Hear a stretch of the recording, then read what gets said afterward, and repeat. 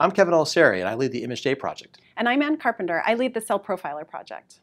We created the Scientific Imaging Forum when we realized that biologists need an online resource for biological image analysis questions. We used to have separate question and answer forums for our individual software projects, but we merged them because often beginners don't even know where to get started on their project, and they don't know which software they should use.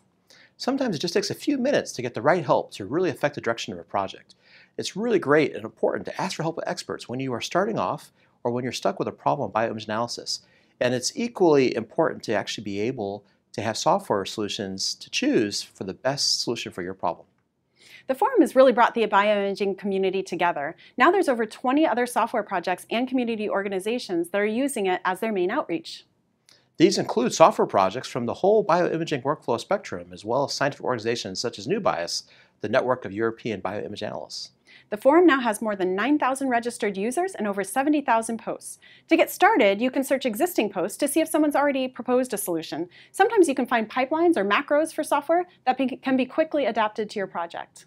If not, post your question. If you have the question, someone else does too.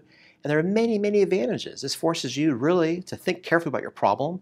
Writing clear, well-defined questions without biospecific jargon oftentimes helps you understand it and it's clear to you just by writing out the question. If not, once you get the answer to your problem, not only do you benefit, but so do others. You're helping other people, and they can search and find their solution in different categories and different tools we have in the forum. So you don't need to share your specific goals or scoop yourself in your article. You can just give minimal working examples, and you'll be helping yourself and the community as a whole. And you'll find other resources too on the forum, such as announcements for scientific conferences and training workshops where you can learn more about bioimage analysis, and job openings for when you fall in love with bioimaging and want to do it full time. We hope to see you soon, asking questions and posting answers at your Scientific Community Image Forum. But by no means is this the only great resource out there. There are many others that can help you get started both in imaging and in image analysis, such as these listed here.